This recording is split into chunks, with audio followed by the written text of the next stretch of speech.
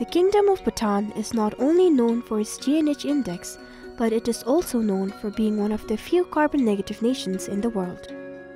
The conservation of our pristine environment and natural landscape is of vital importance. It is the source of our continuing existence and healthy well-being. All of these are interrelated by the functioning of biological corridors. Biological corridors were first established in 1999 and bestowed as a gift to the earth from the people of Bhutan. Presently, there are 8 biological corridors with a total coverage of 2,966.54 square kilometers. The corridors are there for a purpose. It is a path for all wildlife to move and regroup. These corridors also serve as pathway for wildlife to move to safer places and to avoid life-threatening experiences in the face of climate change, natural disaster, and human-induced habitat loss. With the area of 594.65 square kilometers, the BC4 is the largest among the 8 biological corridors in Bhutan. It connects 3 protected areas, which includes Phrumsengla National Park to the north, Jigme Wangchuck National Park to its northwest, and the country's oldest national park, Royal Manas National Park, to its south. The Biological Corridor 4 spans mostly across Langtul Geok of Trongsa, Trong, Nangkor, and Shinkar Geoks of Jemgang. These communities live in and around the corridor. The corridor is known for the presence of broad-leaved forest. Fir and rhododendrons can be seen in the higher mountains. As of 2021, the corridor had recorded a total of 485 floral species of immense commercial, medicinal, and religious significance in the vicinity. 5 are endemic to Bhutan, along with 4 species of plants and 3 species of orchids were discovered as new to flora of Bhutan. The corridor has also 1 begonia species discovered as new to the science.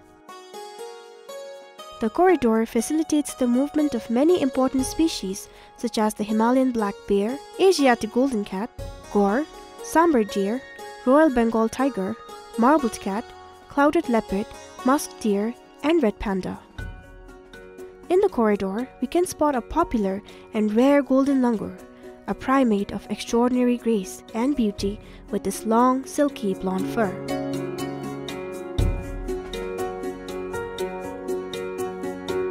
Duge Kamnalu, Kilden Balong, Gay Yosale, Shangalu Yubigi, Kilden Balong, Ang Jibadi, Wangchuck, Kilden Balam Digi, Saka Masalu Yubigi, Sujubi Sagoda, Sat Tosalu Yubigi, Sujub Sabanigi Banalu, Zora, Jenzeta, Junurgidene, Valentabi.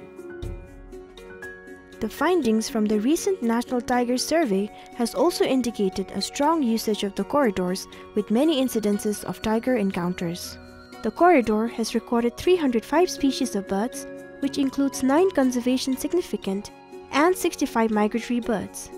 The corridor paves way for birds like the steppe eagle, mountain hawk eagle, yellow-rumped honeyguide, great hornbill, and the rufous-necked hornbill, which are some of the corridor's prized aviary attractions.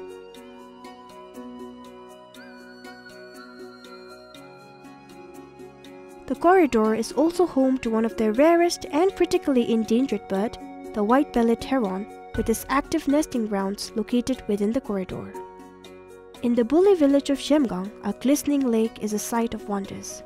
All the community households visit the sacred lake to recite prayers and perform rituals to accumulate merit, cure illness, and ward off unfortunate luck. Therefore, the lake is of strong spiritual, religious, and environmental significance for the village. Butterflies are certainly one of the most appealing creatures in nature. The butterfly has become a metaphor for transformation and hope. While it is believed to be a symbol for rebirth and resurrection, it is also one of the important indicators for environmental health. The corridor is a safe haven for over 150 species of butterflies that are freely roaming about. The corridor, with its potential of harboring many undiscovered floral species and lesser-known mammal and bird species during seasonal changes, will tend to create a much more secure and diverse wildlife scenario. Kilden Balang, Ang Jibati, Kilden Rignagi, Chubigi Sagochi, Dige Macheba, Sago Dinalu, Igo Lesha Chadi Yubi. Dile Timbigi, Dida Simchinda, Migi Banalu, Delzinia, Chapchita Gora, Chundi Yubi. The people residing in and around the corridor are dependent on agriculture and forestry resources from the corridor. The communities around the corridor cultivate wetland rice as one of the most abundantly grown cereal crops. There are almost 19 valuable forest resources such as ferns, mushrooms, fodders that can meet basic needs in terms of food security and commercial value in markets. Over the years, top predators and herbivores, which are considered a nuisance to the rural farmers, are distributed all across the corridor. On the other hand, wildlife can also come in conflict due to poaching, illegal timber felling, infrastructural development, forest fire, and many more. It is the common fact to know that human-wildlife conflict is inevitable. In order to tackle these issues, several management and mitigation strategies have been implemented. Such measures include the installation of solar or electric fences in order to reduce agricultural crop damage by the herbivores, awareness and education at local community level for indulging them in conservation efforts and protection of important species, smart patrolling and enforcement activities to prevent illegal extraction of timber, non-wood forest products, and wildlife poaching. Without these timely interventions taking place, our prestigious national parks will be in disarray and biological corridors will cease to function in its objective to help wildlife navigate and move around freely. From gardens, hot springs, and homestays, the locals have utilized these opportunities for many regional and international visitors to feel at home away from home.